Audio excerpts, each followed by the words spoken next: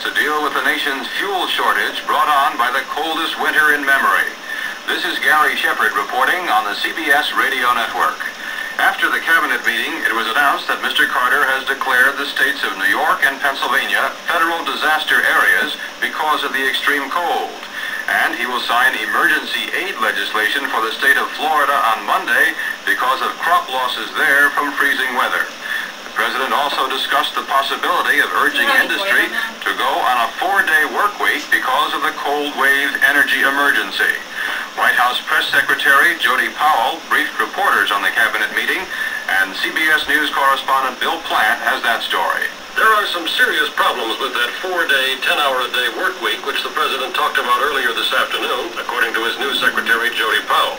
Powell says the idea was originally proposed for government employees, but that unless it can be legislated in the president's emergency energy package, it probably won't work. Powell also told reporters that Energy Chief James Schlesinger warned the special cabinet meeting this afternoon that there would be no miraculous cures for the shortage of natural gas, and that the weather picture for February, in Schlesinger's words, looks terrible. Agriculture Secretary Bob Berglund wants the public to know that there will be no shortage of fruits and vegetables despite the severe weather in Florida, and Powell cautioned the public against panic buying. Bill Plant, CBS News at the White House. More on the weather story in a moment. Super President Carter met in an emergency session about an hour and a half ago with his cabinet, and not surprisingly enough, they talked about our weather. Help is on the way. I'm going to declare New York and Pennsylvania under the Federal Disaster Relief Act eligible for emergency assistance immediately because of the snow and ice and the extreme cold. President Carter tells us we're not alone in this devastating storm. We have 11 states that I believe are in some degree of crisis. 6 of them are because of the recent blizzard, the weather, snow, extreme cold, and all of them to some degree with a severe energy shortage.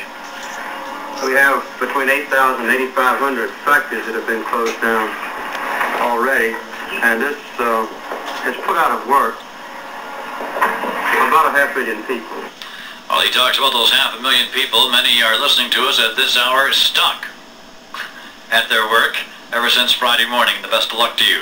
Besides closing all the schools for 1 week beginning on Monday, authorities, state and federal both, want us to go to a 4-day work week during this energy crisis. We would like to shift to perhaps a 4-day work week with 10 hours per day, but there are legal prohibitions against this now. We could save a great deal of fuel, both in government buildings and also in commercial buildings, if we could just heat the buildings 4 days a week instead of 5 days a week.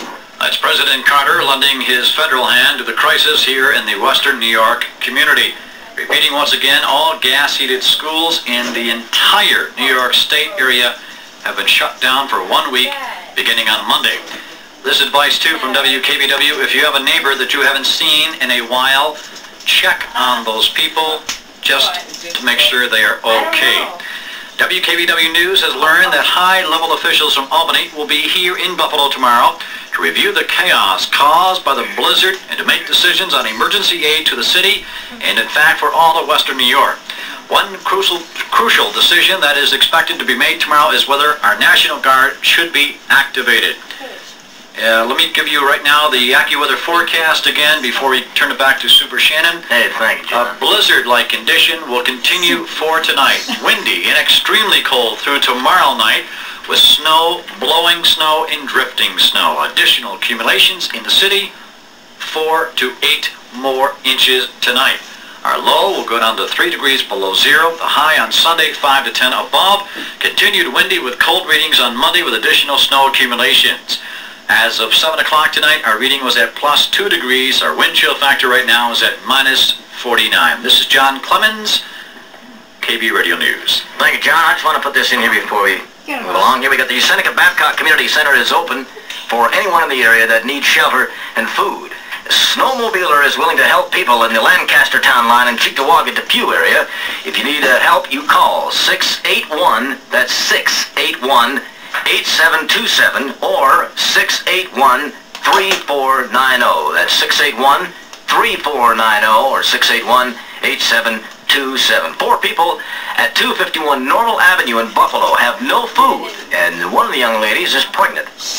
That's at 251 Normal Avenue in Buffalo. They have no food. One lady is pregnant. To help, call 886-4219.